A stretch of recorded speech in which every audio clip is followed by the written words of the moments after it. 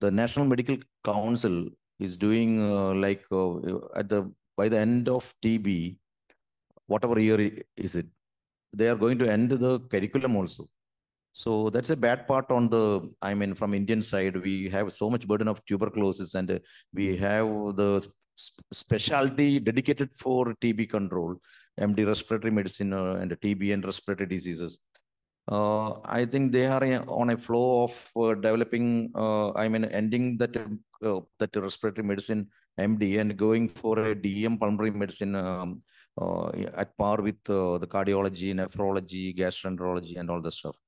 So the core people or doctors who are managing the TB program, we will be missing in the future. We have a lot of underdiagnosed, or there is still the population which is getting away from this diagnosis and treatment of tuberculosis, what I feel. So we have to get into the community level and get out of them, even if they don't have the symptoms. We have told 42% were missed, might have been missed if the X-ray screening was not done in people who were not having the symptoms. So that's an eye opener for our way to look into the early diagnosis and treatment part of tuberculosis.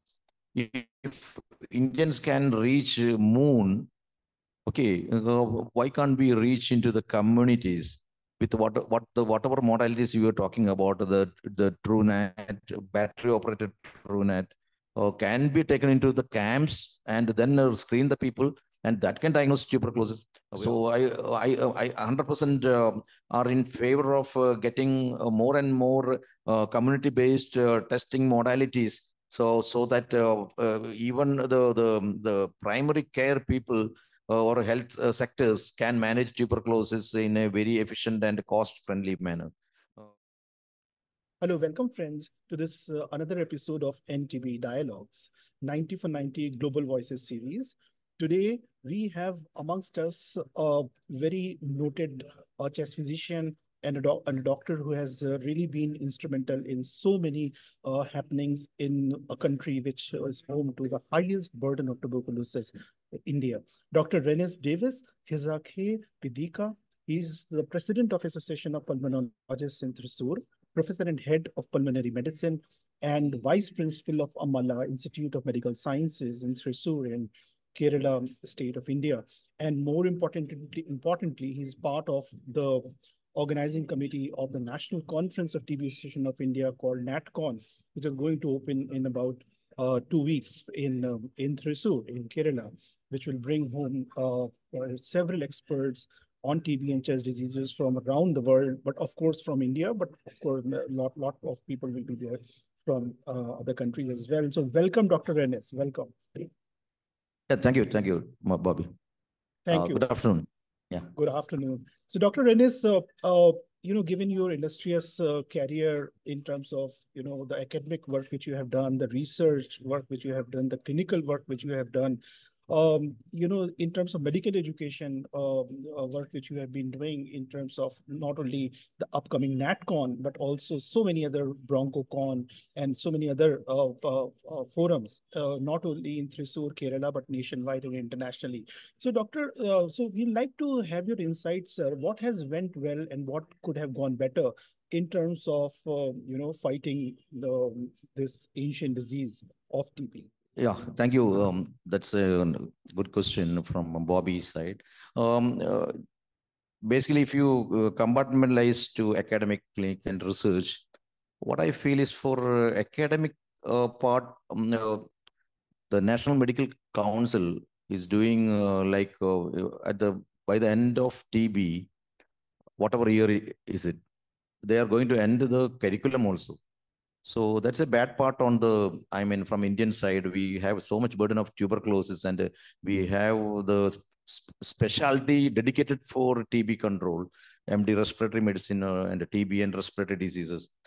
I think they are on a flow of developing, ending that respiratory medicine MD and going for a DM pulmonary medicine at par with the cardiology, nephrology, gastroenterology, and all the stuff.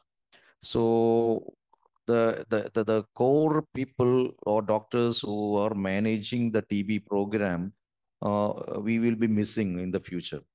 So before fighting against tuberculosis, we have to fight against this move of we do have DM here at our center, but still what I see is there is requisite for MD respiratory and TB managing physicians. So and also the medical undergraduates, they are not learning much about tuberculosis as in previous years, because in their curriculum the hours of teaching about the TB has reduced to 1 hour. In a career of 4.5 years, they are going to hear TB only 1 hour in theory sessions. Probably they may be having the clinical materials at their own place, but I mean the patients in the wards. But the main theory part is only 1 or 2 hours, and that we have to teach the who has got the pulmonary specialty or respiratory specialty degrees. So only 2 hours are dedicated for this respiratory or TB physicians for taking classes for undergraduates MBBS people. So that also has to be relooked in a way, like controlling tuberculosis. We need good basis of the knowledge about. It's not only the academic side, or the social interaction that come from the community level, politician level, or any levels which we think about ending the tuberculosis. That budding should happen from the undergraduates, medical students onwards. So that has to be relooked, what I feel. From the clinical point of view, the government is doing very good work. The TB Association of India is doing their the best to control tuberculosis, but the burden is too much. We have a lot of underdiagnosed, or there is still the population which is getting away from this diagnosis and treatment of tuberculosis, what I feel. So we have to get into the community level and get out of them, even if they don't have the symptoms. So from the clinical point of view, what we feel is um, the main obstacles are there are three obstacles, out of which first one is the MDR tuberculosis, multi-drug resistant tuberculosis, where the rifampicin and INH, our old good drugs, are not acting on them. And the second obstacle is the latent tuberculosis, where if we are going to enter TB, there will be a lot of contacts which in the Indian population, which may harbor the infection but may not the disease. So if they are more in numbers, then TB is never going to end. Whenever the people get some immunosuppression due to some viral infection or diabetes or alcohol or sleep deprivation or nutritional deficiencies, or these all they are all prone to from infection to disease if this latent tuberculosis people are moving around. So that has to be that is the main the second the area where we have to look into and manage, I mean, the diagnose them and manage them. And we should have a good recommendations or guidelines to put forward for physicians managing tuberculosis. And then the third obstacle will be the extra pulmonary tuberculosis. We all are talking about the pulmonary tuberculosis. It's okay. They expectorate, they cough around, they are more contagious. They transmit the disease all over.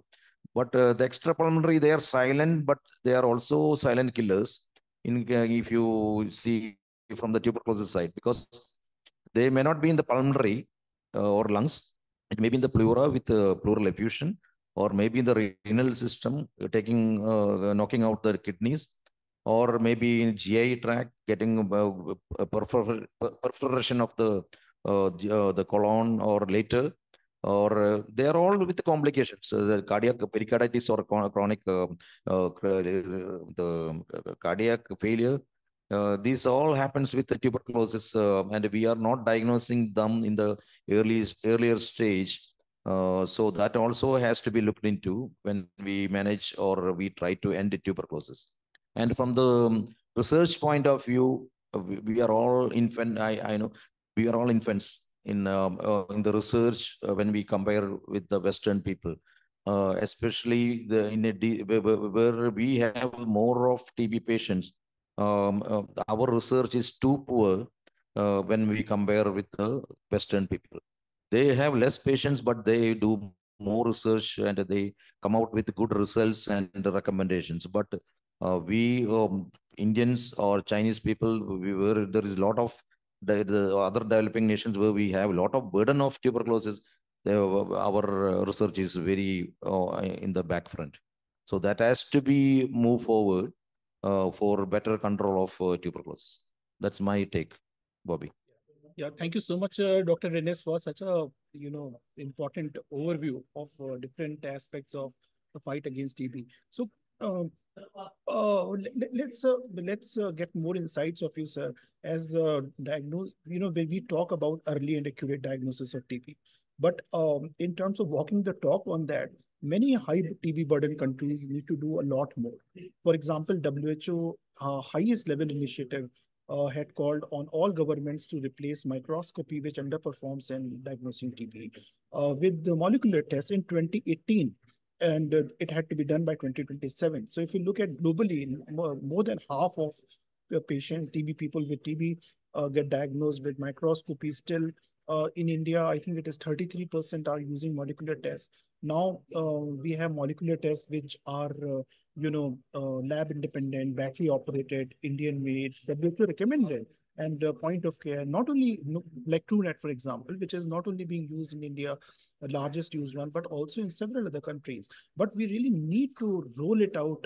This is what we believe, to find all cases of TB. You made a very important point that we should not only be looking for four symptoms of TB. The government's national TB surveillance survey 2019 to 2021 said that 42.7%, if I remember correctly, patients would have been missed if they had not used an X-ray as a screening tool. So, sir, how can we find all TB? Because that is such a critical entry gate to TB care pathway, but also very critical entry gate to break the chain of infection transmission and also to do upfront DST if we use the latest technologies recommended by WHO, or bring them closer to the people and communities. Over to you, sir. Yeah, that's an eye opener. The percentages, right? As you have told, 42% were missed. Might have been missed if the X-ray screening was not done in people who were not having the symptoms. So that's an eye opener for our way to look into the early diagnosis and treatment part of tuberculosis. If Indians can reach moon, okay, why can't we reach into the communities with whatever modalities you were talking about, the TrueNet, battery operated TrueNet, can be taken into the camps and then screen the people, and that can diagnose tuberculosis. We have the community, the government-based cartridge-based nuclear acid amplification test, but they are all, saturated with the number of tests they do. Because they will be keeping one CPNet machine, and then they can screen only 2 hourly, and may take up 2 or 4. So how much they can run? So Indians have to come up with more and more machines which can diagnose tuberculosis very early. Microscope basically it is becoming a primitive mode of diagnosis, but it diagnoses the cases from the as simple as that with the sputum sample. But with the evolution, we have to come up with more diagnostic modalities which are more community friendly, or doctors or medical persons get into the community and catch them as like catching the fish. You catch them early, even with or without symptoms, and then treat the people at the community-based level. So that gives a good hold on ending the tuberculosis. So I 100% are in favor of getting more and more community-based testing modalities, so that even the primary care people or health sectors can manage tuberculosis in a very efficient and cost-friendly manner. Um, that's all. It's a need of time, I will tell, like all this molecular test and all the stuff, and that's why I tell you the research is not going up upfront in India. So we have to come up with more researchers on this tuberculosis diagnosis as well as on treatment, because we have a lot of clinical materials. We have a lot of people with pulmonary and extrapulmonary tuberculosis.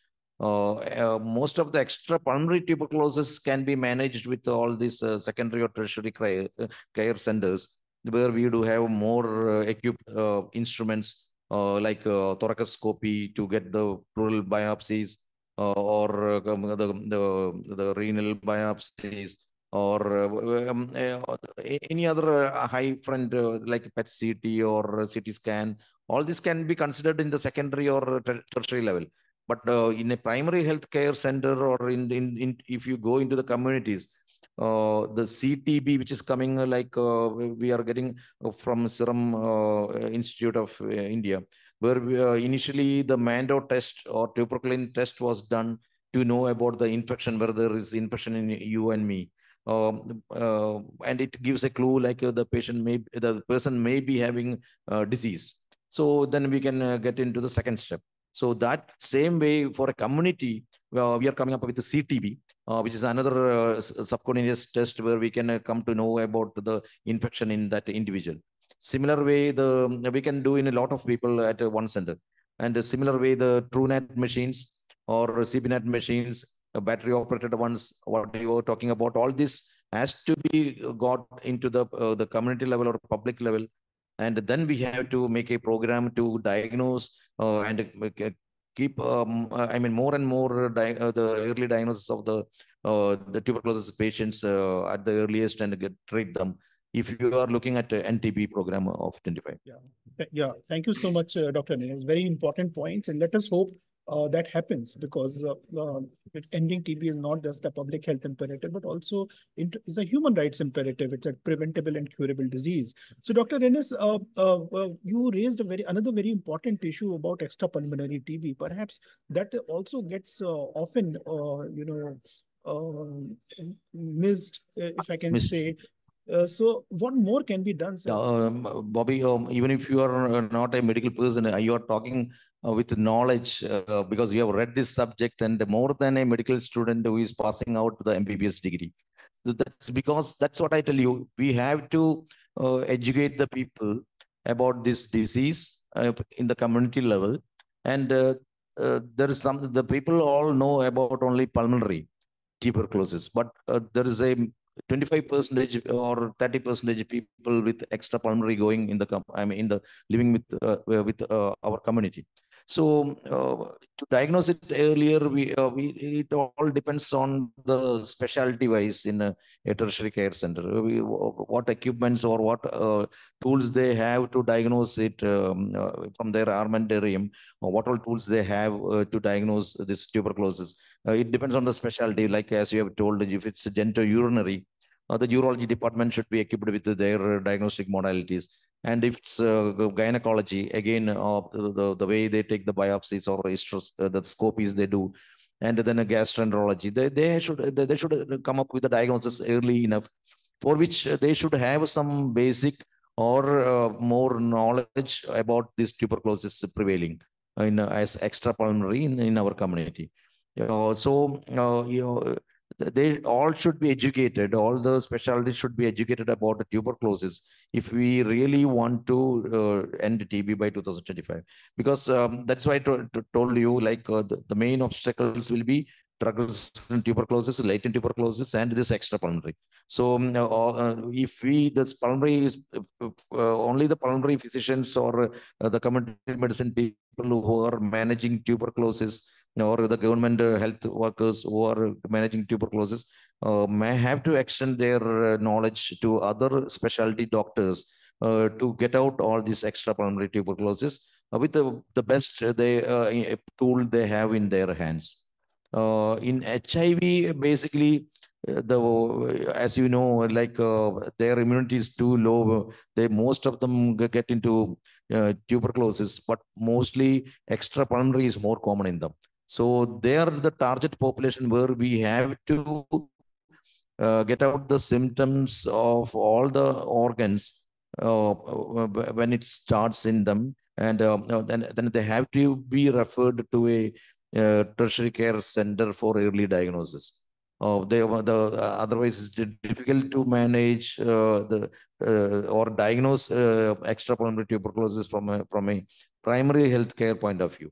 So they have to get out the symptoms at the earliest when they are on heart treatment or highly active antiretroviral treatment. If they have some symptoms, as you have told, like cough, shortness of breath, or low-grade fever, or something happening, then obviously they have to take an X-ray or then get the sputum for examination. But it all depends on a CD4, CD8 count in their blood, which will protect them against all these the diseases. Where this extra pulmonary is predominating in HIV. So we have to be, all that specialty doctors have to be very vigilant in diagnosing this extrapulmonary tuberculosis at the earliest and treat them. Yeah, thank you so much for mentioning that. Let us hope that happens as well. So thanks a lot, Dr. Rennes. I know we are taking a lot of your time despite your busy schedule and also the upcoming conference, NATCON. So before we wrap up, sir, any final thoughts and also a message for the upcoming NATCON as one of the key organizers? First of all, I welcome all you all people for NATCON. I told you we need you. It's not like you are supposed to come. Yeah, we need your help. You are the media persons. We need the politicians. We need the community health workers. We need all the medias to curtail this disease or to contain this disease. Because it's not, I sit in my clinic and manage tuberculosis. It won't be nationwide. I am doing a crime. I have to get all you people into this conference and get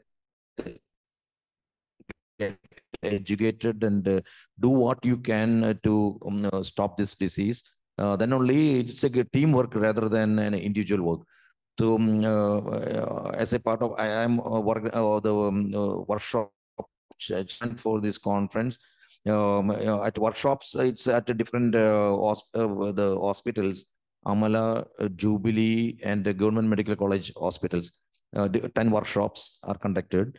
We include related to tuberculosis also, maybe ultrasound, maybe workshop, maybe this pulmonary function test workshop, maybe bronchoscopy and interventional pulmonology, the critical care. All this, what we can do for tuberculosis. So all these workshops being conducted at 3 different colleges on 2nd Feb. And Dr. Davis Paul and Dr. Judo, chairman, and the secretary,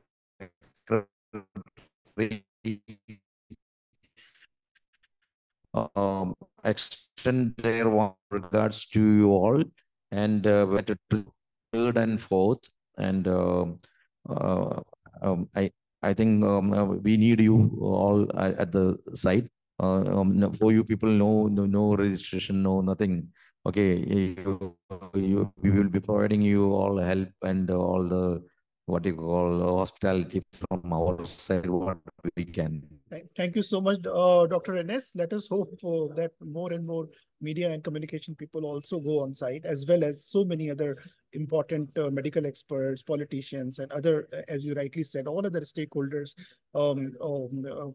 become one team in this fight against TB. Thanks a lot, sir, for sharing your insights, not only on finding all TB, but also treatments and extra drug resistance, which is drug resistance for anti-TB, but also antimicrobial resistance generally is a very important major public health threat, which is so avoidable if we use medicines, with appropriately and responsibly. So also thanks a lot, Dr. Rennes, for sharing your insights on latent tuberculosis, which is often so very missed. And unless we really put these different pieces together and act upon what you have just said, it will be the battle against tuberculosis is really a difficult one. So really hope that what you have shared, becomes a reality in terms of actions as well, not only in India but also other countries. So with these words, sir, we're looking forward to the upcoming NATCON and look forward to seeing you. All the very best from all of us for successful organizing of the NATCON. Thanks a lot, Dr. Rennis, for speaking with us. Thank you. Thank you, Bobby, part of your media interview. I extend a warm welcome to all you and your team at Hayat Thrissur once more. Thank you very much.